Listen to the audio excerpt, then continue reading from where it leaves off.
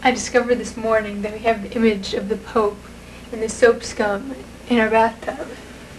As you can see, here's his little papal hat.